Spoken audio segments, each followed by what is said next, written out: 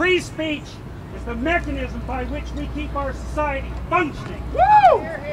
It's as a consequence of free speech and the ability to speak that people can put their finger on problems, articulate what those problems are, solve them, and come to a consensus. And we risk losing that.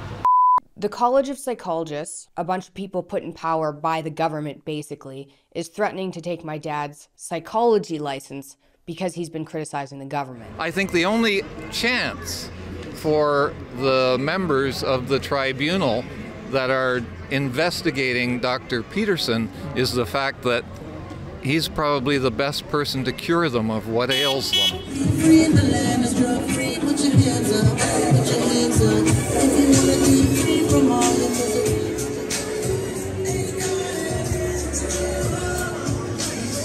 The freedom of speech, like many people have said, is one of the, if not the most important rights because it protects every other right. Anybody who exposes the truth becomes their target.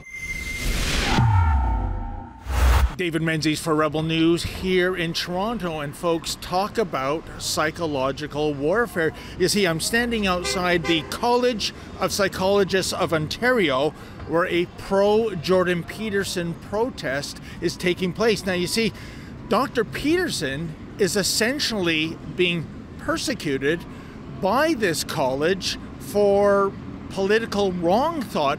I know that sounds incredible, but Dr. Peterson took to Twitter earlier this month to lay out the case against them. The Ontario College of Psychologists has demanded that I submit myself to mandatory social media communication retraining with their experts for, among other crimes, retweeting Pierre Poilievre and criticizing Justin Trudeau and his political allies. I am to take a course of such training with reports documenting my progress or face an in-person tribunal and suspension of my right to operate as a licensed clinical psychologist.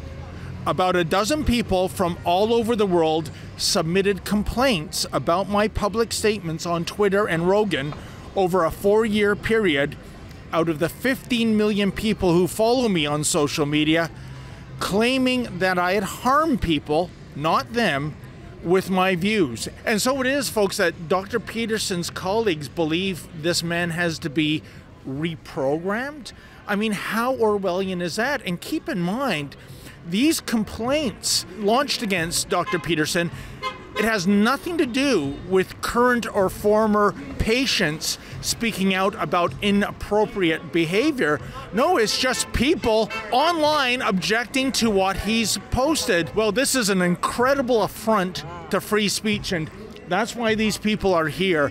They're taking a stand against this college. Why don't we talk to them and see what they have to say? Dr. Peterson is a God-gifted leader. It's not what they're saying what it is him standing for truth. And that's what brings me out here today is I'm standing behind a man. I'm standing with a man that stands for truth.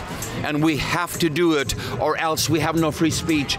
We have nothing to stand on. If we lose this, what do we have left? I don't believe that the College of Psychiatrists or whatever it is has any right to deny him his free speech because he wasn't even speaking in a professional capacity. He was speaking his own personal political beliefs, which had nothing to do with his practice in psychology. I fully support Professor Peterson. I've been following his I guess his work, you could call it, since, what, 2 years now? We've been 2-3 years since the pronoun thing came out. The Ontario Human Rights Commission explicitly states that refusing to refer to a person by their self-identified name and proper personal pronoun, which is the pronouns that I was objecting to, can be interpreted as harassment, and so that's explicitly defined in the relevant policies. So I think that's appalling, first of all, because there hasn't been a piece of legislation that requires Canadians to utter a particular form of address that has particular ideological implications before, and I think that it's a line that we shouldn't cross. I think the only chance for the members of the tribunal that are investigating Dr. Peterson is the fact that he's probably the best person to cure them of what ails them. They do like to act like that they are our mothers, telling us what to do, how to think, what to say, what not to say. It's an absurdity. Jordan Peterson changed my life. He helped me in my teenage years to understand the world. He's helped a lot of my friends. I think that he's inspired a generation of men and women to question authority, question like what's going on in this world, and that's okay to do. Like, we have the right as critical thinking people to be able to think and have debates with people. The government has done a lot to take away people's rights in every way possible, and we're here to protect and defend free speech. And there's a quote that I love. I believe it's by the philosopher Voltaire, and it's I may not agree with what you say, but I will defend to the death your right to say it. They want to impose their radical leftist ideology, and that's why they need to suppress freedom of speech, because they know that we will win if we can debate. They don't want us to debate them. They don't want us to expose them. And we need to use our words. We need to express our opinions. That's being in a free country. But you know what? We're here today in support of Dr. Peterson and his right to freedom of speech. It's the thought police. It's Orwellian. Yeah. We know it is. That's why we're here today, and there is a great awakening happening. There is, and you guys are a huge part of it. Thank you. We're here to fight against what they're doing and what the governments are doing, what the colleges are doing, what a lot of government affiliated organizations are doing as well. He doesn't talk about his patients.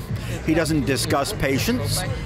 It's not about his patients. This is not about him as a man, as a professional clinical psychologist. This is about a man who sees what he sees in the world and finds injustice and speaks to it. He wants a society that functions. He wants structure, and he knows what that is, and he is standing for that, and that's what they are attacking him for.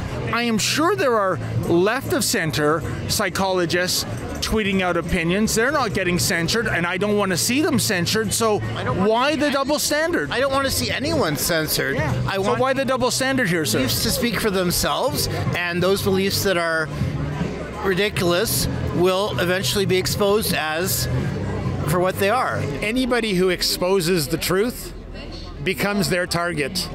It has nothing to do with controlling speech that causes harm. It has to do with exposing lies. I think because he's so inspirational and he's doing so much change that he's a threat to the Liberal government and to the World Economic Forum.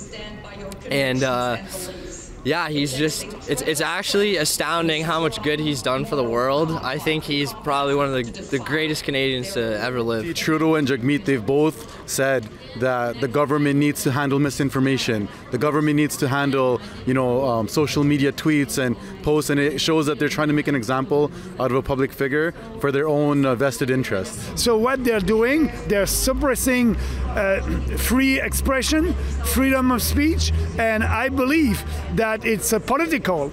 It's all politicals. They want to impose their leftist orthodoxy to us, and it won't work, because people are here today, and I believe that Jordan Peterson will do that legal fight, and he has our support. Well, there you have it, folks. This story will play out in the weeks and months ahead. And as far as the Ontario College of Psychologists is concerned, I got to think they have picked the wrong fight. Jordan Peterson is not one to bend the knee. We saw that several years ago when he took a stand against compelled speech at the University of Toronto. And as for his governing body investigating him for freedom of speech, for not being liberal enough, for not being woke enough, on whose behalf are they doing this? Is it for the woke mob on campus? Is it for the free speech thugs that comprise Antifa? It's an absolute disgrace. But like I said, if they want to fight, Dr. Jordan Peterson is going to give them one. And I know where my money is going to be placed when it comes to that brouhaha. For Rebel News, I'm David the Menzoid Menzies. Folks, are you outraged that the College of Psychologists of Ontario is going after Jordan Peterson for political wrong thought? Well, we are too. That's why please go to our new campaign website. It's savepeterson.com. That's savepeterson.com. You can give this college a quacks a piece of your mind, and you know that? More than 7,000 of you have already had your emails sent to the college. This is about standing up for Dr. Jordan Peterson. This is about standing up for freedom of speech.